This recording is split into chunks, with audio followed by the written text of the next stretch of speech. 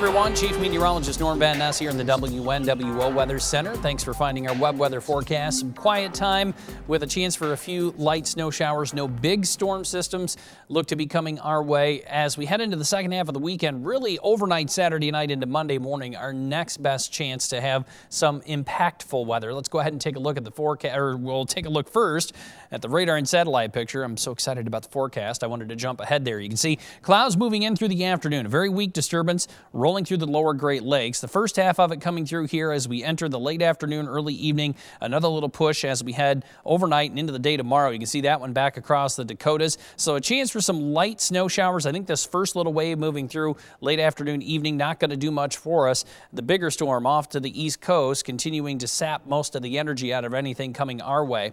Now, as we do head into the overnight hours, maybe a little bit of light snow shower activity developing, and then off and on snow showers for your Friday. Nothing that's going to be much to write home about. Look at the warmer air sitting just to our south and to our west. Temperatures all the way up to the 40s back over parts of Iowa. You break into eastern Nebraska, you're in the 50s, and then down toward the Ohio River, they've been around 40 degrees. We're not going to get into it just yet, but the fact that it is that close means that it's only a matter of time. And that time clock, I think, really starts to turn for us as we go into the beginning and especially middle and end stages of next week. So if you're a fan and been wanting for and hoping for some warmer weather, hang in there. It is coming. Not tonight, though. Cloudy, a couple of snow showers developing as we go through the late evening.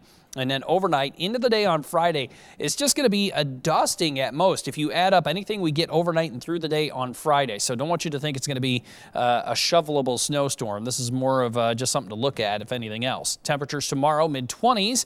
Numbers kind of backslide a little bit into the day on Saturday, down into the lower 20s for high temperatures. And then as we go through late Saturday, I think after sunset into Sunday morning, there'll be another chance for some light snow. Doesn't look like a lot of accumulation there either. Maybe an inch at most if this thing can get its act together. Then we get a break through Sunday afternoon, and then most of Sunday night. It's overnight Sunday night into early Monday morning that I am more concerned about. I think in the pre-dawn hours of our Monday, we're going to see some precipitation bubble up from the south and from the west. It may be a rain-snow mix, or it could be rain.